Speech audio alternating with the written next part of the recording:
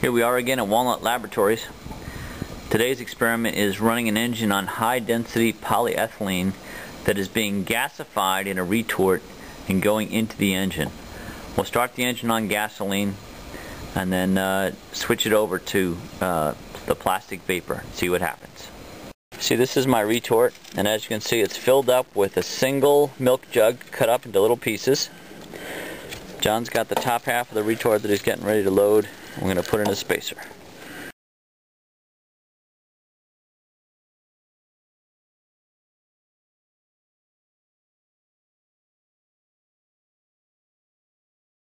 So now we're actually running the gas,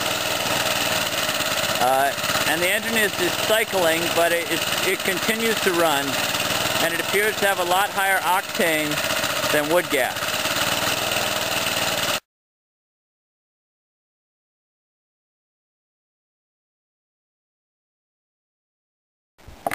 Now this is my retort after the engine is finished running. And I want you to notice that all we have inside this can is a little bit of ash. There's no significant residue inside the can or even on the flange that we're using to draw in the gas. Just a little bit of ash, and that is it, out of 2 complete milk jugs.